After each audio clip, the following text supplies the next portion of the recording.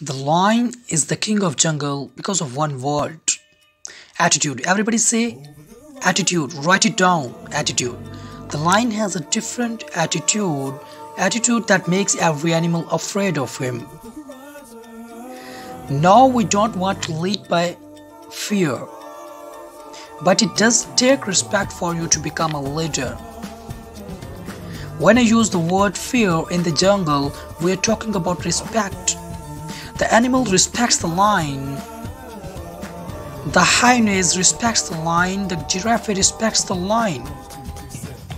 What makes these massive animals respect such a small cat? Attitude is that different. For example, a lion will see an elephant and the thing that comes to his mind at time lunch, I could eat this thing, and he acts the way he thinks. Now, here is an amazing mystery. The elephant is larger, bigger, stronger, more powerful, heavier, and more intelligent.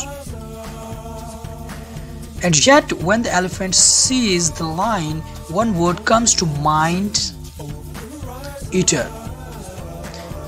Attitude is a product of belief.